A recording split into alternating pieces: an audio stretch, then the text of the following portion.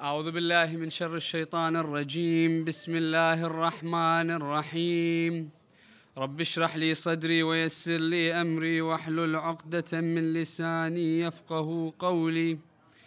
بسم الله الرحمن الرحيم. الحمد لله رب العالمين، وصلى الله على سيدنا وحبيب قلوبنا وشفيع نفوسنا أبا القاسم محمد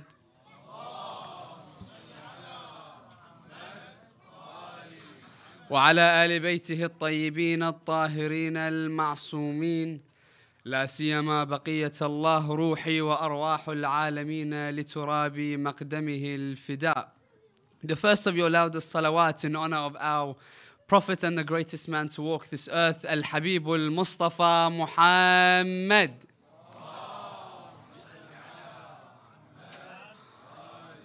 The second of your loudest salawat in honor of the greatest lady to walk this earth, Al-Hawra al-Batul Fatimah.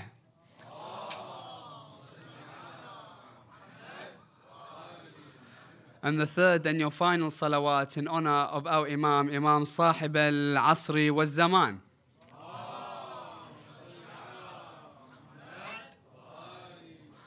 Inshallah, in light of a particular brother that messaged me, that's a particular topic he'd like to look in depth, and an important one as that, which is the topic of justice. Now, the question was that can you define or can we comprehend the justice of Allah subhanahu wa ta'ala? Can we look at it from His guardians on earth, from His hujjaj on earth?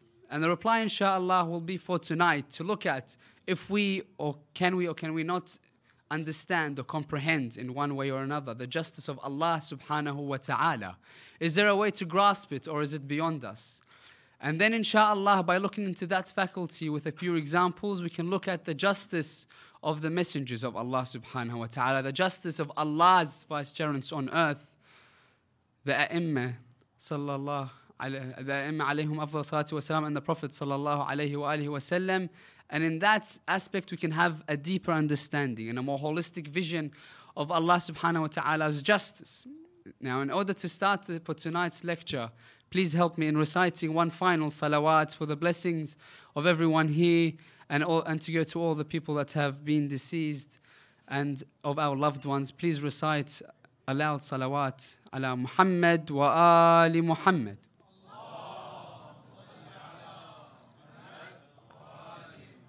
Justice of Allah subhanahu wa ta'ala. As we know, one of the 5 pillars of our particular school of thought is the justice of Allah, where we find the main difference is that we believe in 5 and other schools of thought only believe in 3.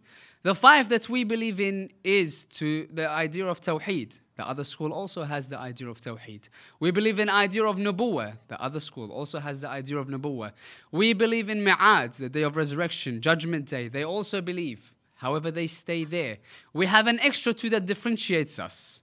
One of which being Imam, which is solely and wholeheartedly within the school of Ahlul-bait. And the final one is Adalah. And that's the one we can be proud of. When we believe that Allah subhanahu wa ta'ala does everything with justice. Everything Allah does is just. However, other schools of thought have the idea that what? That Allah subhanahu wa ta'ala can do whatever He wants, whenever He wants, and He can be oppressive. He cannot be just. He doesn't have to be in a particular containment. Therefore, we can't say that. Allah subhanahu wa ta'ala, when He says that I am all just, we take that from Allah subhanahu wa ta'ala and we try to understand it, even though it's beyond us. And I'll give you an example of why Allah subhanahu wa ta'ala's justice is beyond us. However, we have to believe in it. Musa alayhi afdal salatu wa salam, he goes and asks Allah the same question. He says, Allah, I know that you are all just. However, I want to understand it. I want to see your justice. Allah says, you want to see my justice? He says, yes. Show me your justice. He says, not a problem. He says, there's going to be a well. I want you to keep an eye on that well. So that well, Musa looks at that well and he sees a knight come, or a faris come towards that well. Wa alaikum assalam wa rahmatullah. You find when that faris comes, he's all hooded up, he has his armor, his horse, he comes down to take a bit of water. As he wants to take water, a money sack falls down into the well or alongside the well. He rides off. Now a young man comes and he finds that near the well. There's money near the well. He's thinking, you know what? Beautiful. He's taking that money and he's gone. An old man comes and he comes to the well. At the same time, the knight comes back. Now the old man, he's looking at the knight and says, can I help you? He says, you've taken my money. I'm sure I dropped it here. I need that money back. And they have an argument. They have collision between them in which the knight or the Faris at the time takes his sword and beheads the old man. Then Jibreel comes down and he says, Musa, did you see Allah's justice? Musa's thinking, where's the justice of Allah subhanahu wa ta'ala? I've seen a man behead an old man. I've seen someone that lost his money. Another man that took money and ran away with it. Where's Allah's justice? He says, this is the essence of Allah's justice. You cannot see it. He says, please explain. I want to grasp this. I want to grasp the idea of Allah's justice. Then he says, it's easy. You see that knight and that young boy? He says, yes. He says, that knight owed that boy's father this amount, and the exact amount was in that pouch. He's run away with it. He says, that old man killed that knight's father with no reason. He says, this is the justice that he takes back. Now look at Allah's justice. We can't comprehend that Musa is a prophet of Allah subhanahu wa ta'ala. At first glance, without the explanation, he could not understand Allah's justice. We cannot comprehend the depth of Allah's justice. In the Quran, when we look at Surah Al-Kahf, when we find that Musa wants to go to Allah subhanahu wa ta'ala, says, I want to learn more, I want to increase in knowledge. And then he sends him, as Allah subhanahu wa ta'ala refers to, as one of his servants. And he takes him to Al-Khidr. When he's in a journey with Khidr, what does he say? Khidr says, do not ask me or do not question me about what I do. Remember, Musa had the knowledge of Sharia. Khidr had a different knowledge. He saw people's end results, their destiny, what Allah has written for them. He says to Musa, do not question anything I do until I tell you. So on the way, the first thing, what does the Quran say? There was a ship and he defected that ship so it may sink. Musa speaks out. He says, how could you defect this? These people might sink. He says, didn't I tell you not to question what I act unless I told you? He says, let me be patient. Give me another chance. On the second account, he finds a boy. He kills the boy. Musa speaks out. Musa says, how could you kill a nafs without any reason behind it? He says, I told you not to question me. He says, let me be patient. Give me another chance. On the third occasion, he finds a wall that's about to collapse and he rebuilds it. Musa says, why have you rebuilt it? You could have actually got an ajr for this. Why did you just do it by yourself? He says, I told you not to question me. This is where our journey departs, our paths depart. Why? He says, I'll give you an explanation as to what I do. He says, Allah has given me the knowledge that the emperor of the time will take the boats. Therefore, I made this boat defected so they don't take it from these two particular poor people. On the second level, he says what? He says that boy was causing calamities to his parents. He was deviated. His parents were mu'mineen. His parents were very righteous. Allah subhanahu wa ta'ala wanted to take his life and wanted to give them a replacement that is not deviant, that is righteous, that is pure. He says on the third level, this particular wall that was collapsing had a treasure under it. And the treasure belonged to these two boys that were very poor but righteous. I built it so when they reach an older age, they will open that particular wall and find that which is already theirs. So he tells Musa, he says, this is the justice of Allah subhanahu wa ta'ala. This is the vision. This is what Allah has installed. He says, you do not see it. Now, can we imagine nowadays that we want to comprehend why Allah subhanahu wa ta'ala, and we question ourselves. These are questions that arise. Why has Allah subhanahu wa ta'ala given this particular person this amount of money? This other person this amount of money? This one's in poverty. This one is in luxurious homes.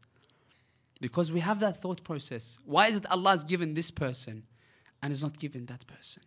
The justice, we need days to talk about these ideas and these examples. But we know that at the end of the day, Allah is just. That's why we have belief in. Allah is just in all that He does. There's a reason behind it. In chapter 2, verse 185, He says, Allah does not burden a soul more than it can handle.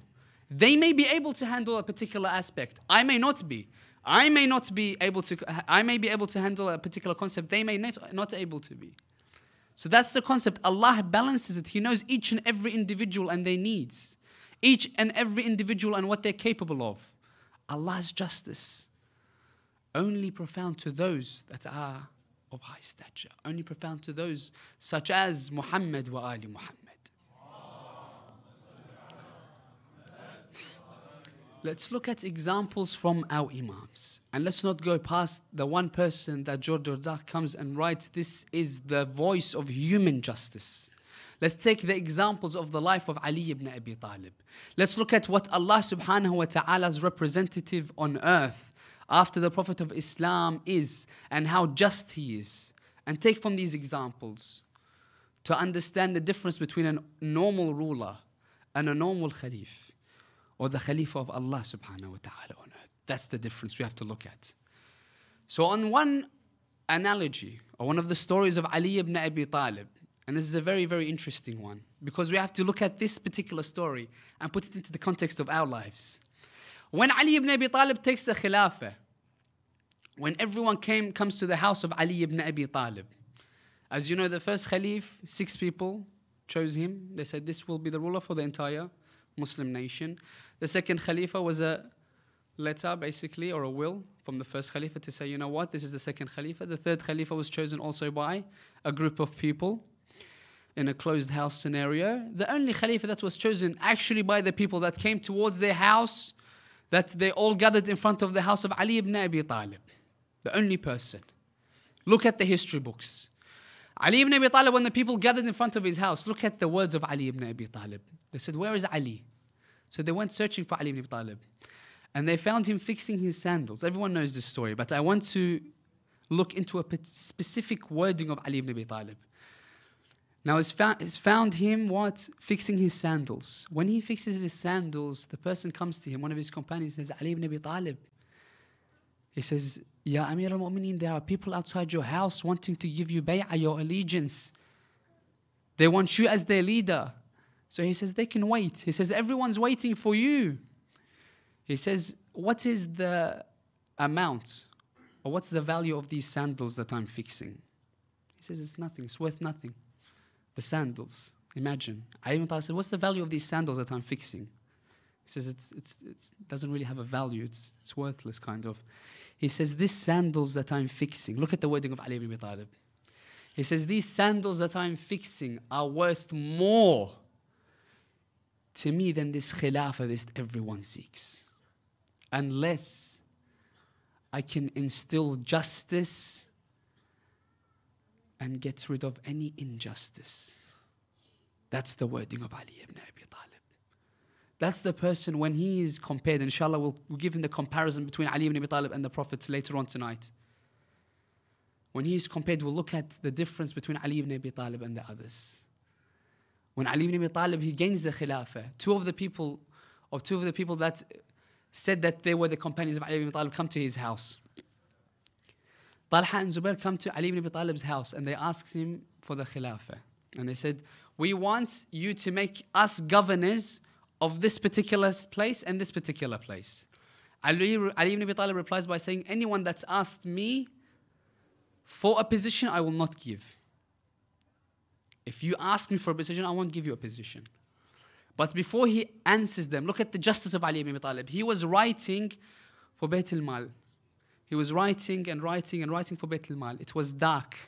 He had a candle. As soon as they came in, Ali ibn Abi Talib asked them. They said, is it personal or is it for an issue regarding what? Khilafah, regarding Bayt al-Mal, regarding any issues with Islam. They said, no, it's a personal issue. What did Ali ibn Abi Talib do? He had a candle. He extinguishes the candle, removes that candle, brings another candle out, opens that candle. And they're looking at Ali ibn Abi Talib and they said, what are you doing? He says, that candle, look at the justice. This is what I want us to look into our lives. Do we do this in our lives? He says, that candle, what's the value of a candle? Nowadays, a candle you can purchase for under $1, isn't it? $1 is worthless. But look at the justice. Look at the idea. Look at the thought process behind such a thing. He says that candle was purchased using the wealth of what? Of the money of the Muslims. I only use it when dealing with issues regarding the Muslims of the time. He says this candle that I brought out is purchased with Ali ibn Abi Talib's money. And this will be used with my personal use. So small. Story is so small. However, look at the significance behind it. Look at the significant thought process behind it. Wa alaikum assalam wa rahmatullah. Look at the thought process. That's Ali ibn Abi Talib. When Ali was Khalifa at the time and a Christian man took his shield, everyone looks and may overlook this particular story, but if you analyze the depth of Ali ibn Abi Talib's justice, you'll begin to see why he's the Khalifa of Allah subhanahu wa ta'ala on earth. A Christian man, Ali ibn Abi Talib is the Khalifa of the time. You can imagine nowadays, can you imagine you taking any ruler on earth, from the start of history till the end of history? Can you imagine taking any ruler of the time and taking him to a courtroom? Anyone. The second Khalifa once heard someone say something in a wrong manner about him. He had him whipped.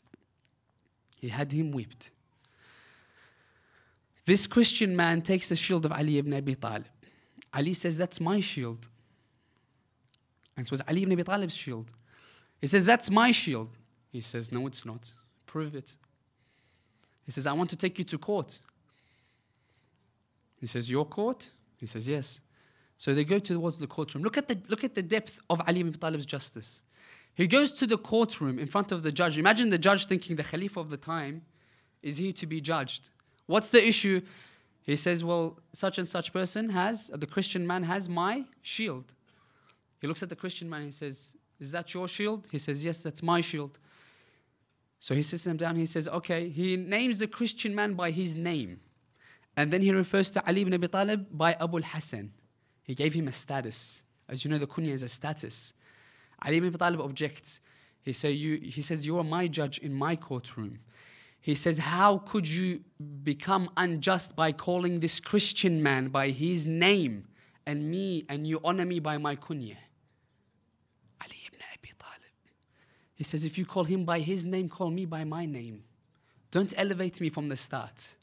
He says, be just in your actions.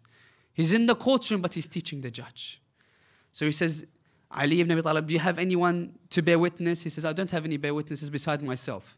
I know that this is my shield.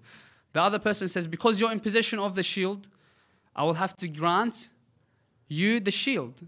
Because he does not, Ali ibn Abi Talib didn't have anyone to bear witness for him. So the court case goes to the Christian man. Now look at this. After Ali ibn Abi Talib gave the shield in the courtroom to the Christian man comes outside to Ali ibn Abi Talib. Look at what the Christian man has said. The Christian man looks up to Ali ibn Abi Talib. He says, I have bear witnessed Allah's justice on earth. Ali ibn Abi Talib says, what do you mean?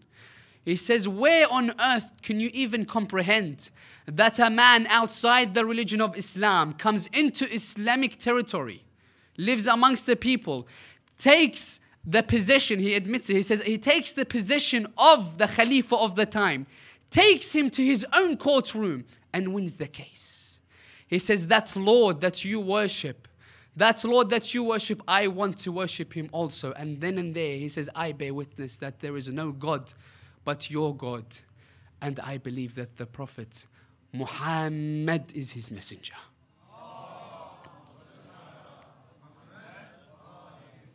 And you are the Khalifa after him. That's the justice. That's the justice, brothers and sisters. Ali ibn Abi Talib had a vision like no other. When Ali ibn Abi Talib would decipher particular aspects, I'll give you a mathematical equation of justice. When Ali ibn Abi Talib was in the courtroom, and I need your focus with this. You might even need to use your hands to count what I'm about to tell you.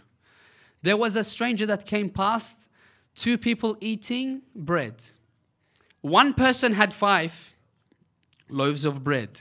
The other one had 3 loaves of bread. In total, there's 8 loaves of bread. Let's look at this. A man, they forced him to come and eat with them. He says, not a problem, I'll eat with you. Every single slice of bread they made into thirds. Each slice of bread was made into third. And everyone ate equally. Everyone had 8 thirds. We're done with that. The man, on leaving these 2 people, he gave them 8 dirhams. As soon as he finished, they start to have a dispute between them. One of them says, I provided 5 loaves of bread, you provided 3 loaves of bread. Take 3 dirhams and I'll take 5. The other man says no. He became, what do we say? He wanted more than he deserved. But he says, I want half. He says, you provided loaves of bread, I provided loaves of bread. Let's go 4 by 4. They disputed on that 1 dirham. He says, let's take this idea to Ali ibn Abi Talib, let him decipher between us. So they go to Ali ibn Abi Talib. He says, what's the issue? He says, such and such has happened. He says, he wants 4. I've already given him 3 because I had 5 loaves. He had 3 loaves. I've taken 5 dirhams. I'll give him 3. He says to the man that wanted 4, not 3. He says, he's being more than generous towards you. Take it. The man says, no, I want you to make a judgment. I want 4 out of the 8. I want the half. Ali ibn Abi Talib says, you only deserve 1 out of that 8. Take 1 and the other 1 deserves 7. He says, what do you mean, Ali ibn Abi Talib? He's offering me 3. I wanted 4. You gave me only 1. I says, that's the justice of it. He says, please explain to me. Let's look at the explanation of Ali ibn Abi Talib. This is the mathematical genius of Ali ibn Abi Talib. Now imagine, we have 8 loaves of bread. Each loaf was made into thirds. So imagine your fingers. Each one of these portions is a portion that was eaten. Each person ate equally. So each one had 8 pieces. So imagine the person that's had 3, he ate 7 of those pieces. He ate 8 of those pieces and remaining was 1. 1 piece remaining from his side. The other person, he ate all his, and what was remaining? 7 was remaining. Therefore, Ali ibn Abi Talib says what? He says, you fed him with 7 pieces, therefore you have 7 dirhams. You have fed him with 1 piece, therefore you only deserve 1 dirham. Sallu ala Muhammad wa ala Muhammad.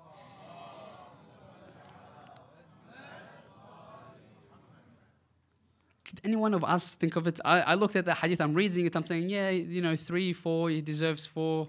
Should he get 4? There's a difference between our knowledge and Ali ibn Abi Talib's. There's a difference between what Ali ibn Abi Talib would rule and our Imams would rule, deciphering the Quran to its utmost depth, and our judgments, brothers and sisters. That's why we need the hujjas on earth to give us the right from the wrong. That's why every single Muslim on earth is deciphered between this particular type of wudu and another type of wudu. That's why we need the hujjah on earth, to give us the right path, to give us the right ruling, the right judgment, the right justice of Allah subhanahu wa ta'ala. I end with a story to give you an idea of the status of Ali ibn Abi Talib, and I end on this inshallah, and I give the pulpit inshallah to the Shaykh to enlighten us. A woman comes into the courtroom of one of the Abbasid Khalifas of the time. As it's narrated as Al-Hajjaj was the Khalifa of the time, this woman comes in and her head was on the floor. She's walking. And he says, lift your head up. Look up, do not look down. She says, look at the reply of this lady, to give you an idea of who this lady was. She says, Allah does not allow me to look at something that displeases him. Meaning the Khalifa of the time. He replies by saying, tell me who's better. After a long debate, he says, tell me who's better, Ali ibn Abi Talib or Muawiyah? So the woman says, what kind of comparison is this? He says, just tell me who's better, Ali ibn Abi Talib or Muawiyah? He says, you're comparing a man of greatness with Muawiyah. He says, what would you prefer me to compare him with? He says, compare Ali ibn Abi Talib not with normal people. Compare him with the Anbiya. He says, Ali ibn Abi Talib is greater than the Anbiya. He says, how so? And she begins this narration. She says, Ali ibn Abi Talib is greater than Ibrahim. He says, how? He says, Ibrahim in the Quran, what does he say? He says, show me how you resurrect the dead, O Allah. so I may increase in my yaqeen. Ali ibn Talib, what does he say? He says, if the veils were unveiled, if these veils were taken away, and I begin to see everything in its essence, I would not increase, nor will I decrease in yaqeen. Number one. Number two, she says, look at the Prophet, known as Prophet Sulaiman, when he prays to Allah, give me a kingdom like none other before me and none other after me. He says, but look at Ali ibn Abi Talib. He says to the dunya, طَلَّقْتُكِ ثَلَاث. He says, look at that. He says, look at Musa. He was scared to go back to his qawm because he killed one person. He says, look at Ali. When Surah At-Tawbah came and the Prophet gave him the surah to take back to Quraysh, knowing very well that there was not a household in Quraysh except that he killed a member of. He says he did not hesitate to go towards that particular message. Then she came to Isa, and Hajjaj at the time is saying, no way Ali would be greater than Isa. What's the comparison rating that she would give about Ali ibn Abi Talib and Isa? Isa is the one that spoke at birth. Isa is Ruhullah. Isa is the one that was born without a father. How can she compare Isa with Ali ibn Abi Talib? She says, look at Isa when his mother was giving birth to him. Allah said, go out of the Holy Land. This is for praying. Go out and give birth to Isa. He says, but look at Ali ibn Abi Talib. He says, Allah subhanahu wa ta'ala not only increased him in blessings, he said he opened up his house for his mother to give birth to Ali ibn Abi Talib inside. Sallu ala Muhammad wa ala Muhammad.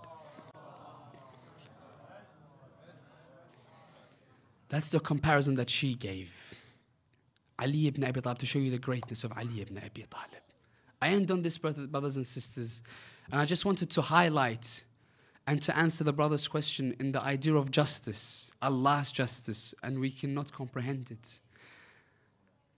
We can analyze it, we can give analogies, examples, but we can't comprehend its depth. Only the Ma'sumin can. Only Hujajullah.